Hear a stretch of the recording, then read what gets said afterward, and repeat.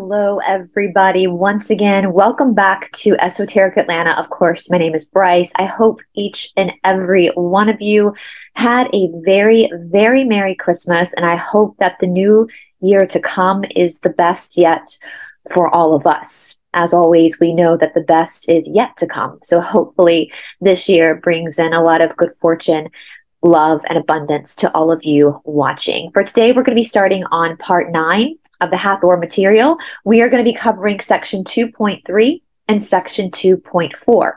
If this is your first time on this channel, welcome. I am so happy that you are here. There will be a playlist in the description box called Understanding the Magdalene. In that playlist, you will see all the previous parts of the Hathor material, including our reading of the Sophia Code, Megan Watterson's Mary Magdalene Revealed, as well as our continued reading into the return of the Divine Sophia. You will also find in that playlist the Magdalene manuscript, which was also written and channeled by Tom Kenyon, who channeled this book that we are in right now. So let's go ahead and get started with 2.3, the geometries. For me, this lies on page 133. Let's take a closer look at the 3 geometric patterns that comprise the interdimensional consciousness training program. As I mentioned earlier, they are 1, the infinity sign, 2, the atom, and 3, the golden octahedron. From the standpoint of the brain-mind re-education, these 3 geometrics are psycho-neurological tasks.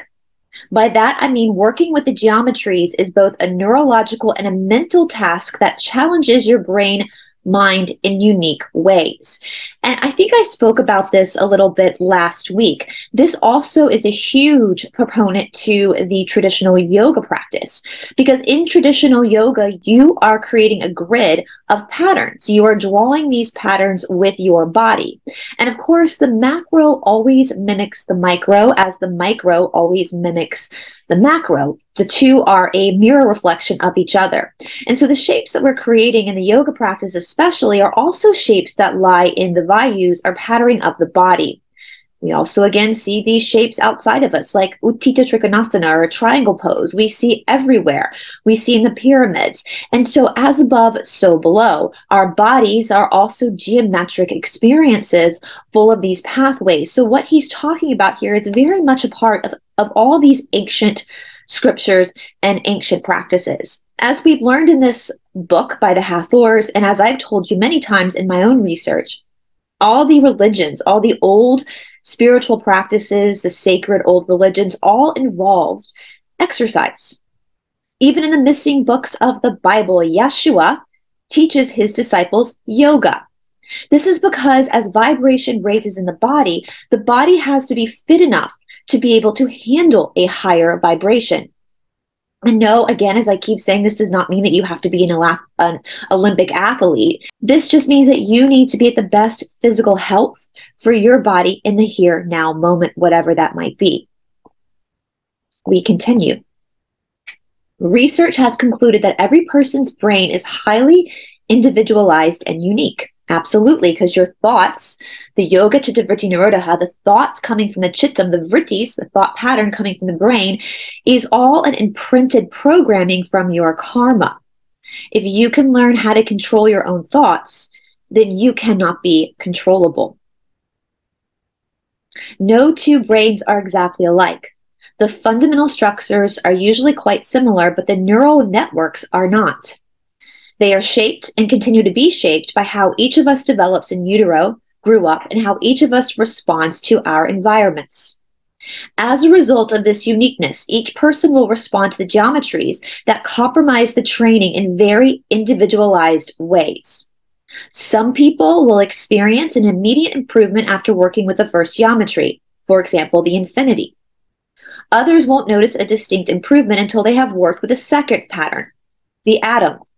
And still others won't detect change in the brain function and performance until they have worked with the golden octahedron. The point here is that no one can predict how you will be affected by any of these geometries. You have to go through them and stick with the training sequence, no matter what shows up or fails to show up in terms of improving the brain function, yes, you have to trust the process. You have to keep going. That is what is taught in traditional yoga as well. As Guruji often said, this is a whole life practice. It's not 1 week. It's not 10 years. It's whole life. You have to trust the process and continue to work with your own mind through the patterning of your body. This attitude of sticking with the program will be easy for some people and more difficult for others. We live in an instant culture and increasingly expect instant gratification. Absolutely. And that is one of the most dangerous things when coming into spirituality. Gopi Krishna's book, which we might get into later on this channel, speaks about this. You do not want instant enlightenment. You do not want instant Kundalini. That is very dangerous.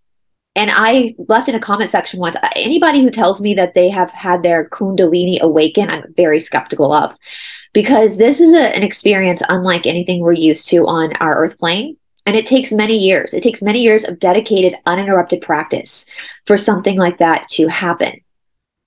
Okay. And usually when it does happen, like for the people that have been documented where it happens, they have a really hard time living in society after that. And I'm not talking about those of us who never felt comfortable here on earth. I definitely have never felt comfortable on earth. I know a lot of starseeds had, but that's not what I'm speaking about. A lot of people, including Gopi Krishna, speak about once Kundalini awakens, you can't even eat regular food because everything affects your nervous system. Your nervous system goes into a shock almost. And so this is very unique cases when this happens for people. And so I'm very skeptical when someone tells me they've had this experience. We also know that the ego can very much get involved. And that's the thing about the yoga or any spiritual practice really, is trying to keep the ego at bay and not allow the ego to trick us into thinking it's our gut when it's actually our ego telling us this. Okay. And so, and I think a lot of people get confused because they want the instant gratification. They think, oh, if I just do this one exercise for a year, I'll get Kundalini awakening. No, it takes a long time, many lifetimes. And so we have to be patient. We have to learn how to be very patient with this process. Our ancestors were obviously very patient with this process because they did not live in a world of instant gratification. And so this is something we have to really recognize within ourselves, that we do live in a very on-demand world. And for anything like spirituality, it's not going to come on demand. It takes time. There's a process. Okay. So let me reread that again. We live in an instant culture and increasingly expect instant gratification. But for most people, building new neurological networks in the brain takes time. It takes repetition, absolutely. In other words, you need to do the exercise for an extended period of time if you were going to have any appreciative effect on your brain function. Yes, and that also goes back to, again, the traditional yoga practice. You know, we see in the fake yoga world, which would be like Vinyasa Flow, would be like the fake yoga world, where the teacher choreographs a different practice every day. That's not yoga. In the Yoga Karanta, which is the oldest papyrus on yoga, it is the same practice for many, many, many years before it gets slightly altered. That is the Ashtanga practice. Again, for me, as a traditional yoga teacher who is authorized through KPJYI in Mysore, India, I am not choreographing your yoga practice. I am taking your yoga practice from the Yoga Karanta, and you are to repeat the same postures for many, many, many, many, many, many years, 6 days a week, in order to create this change. So if you're someone that's looking for a different exercise or a different practice every day, just know that that is a hindrance to your spiritual growth. So just something to think about. Just something to think about. While the geometries can produce immediate effects in your brain mind, it may take a while for you to recognize it. Some of us are more sensitive than others, and some of us are more observant than others. In my experience, most people can sense that something profound is happening after they have worked with all three geometries, at least for a week or so. When we get to actual training sequence, I will discuss the timing of results a little further. But for now, I would like to turn our attention to the Hathor's view, the geometry of consciousness. So this brings us to 2.4, geometry and consciousness, a Hathorian view. First of all, before we go any further into this, I suggest you put up your imaginary box by your side. This is that mental filtering device I mentioned at the very beginning of this book. If something I say or convey to you does not make sense or seems too far out, then just toss it in the box. Don't give it a second thought. Maybe it will make sense later. Maybe it will never make sense. As I said at the very beginning, it is important for us all to filter anything anyone says through our own sense of logic, our own life experience, and our own values. Don't swallow what anyone says without filtering it through your own sense of righteousness. Assuming that you do, in fact, now have your imaginary box beside you, let's take a look at what the Hathors have told me regarding the effects of geometry on consciousness in general, and the effects of interdimensional consciousness training specifically. The Hathors say that geometry compels energy to flow in specific patterns. And when you imagine certain types of geometric patterns, those patterns will create multiple effects. Early on in our discussion, the Hathors said the three geometries that comprise the interdimensional consciousness training program do in fact have neurological networks in the brain. And the act of imagining the geometric patterns in detail challenges the brain to create new neurological networks in response to the spatinal demands of those very geometries. In other words, when I was moving in an imaginary point of light through one of the patterns, the complexity of the task would challenge the spatial capacities of my brain. In response to this challenge, my brain would build new neurological networks, and these networks would eventually allow me to recreate the geometries perfectly. Not only this, but the development of these types of neural networks would have a domino effect in my brain, improving its general performance and enhancing various abilities such as intelligence and creativity. But they were very clear on this.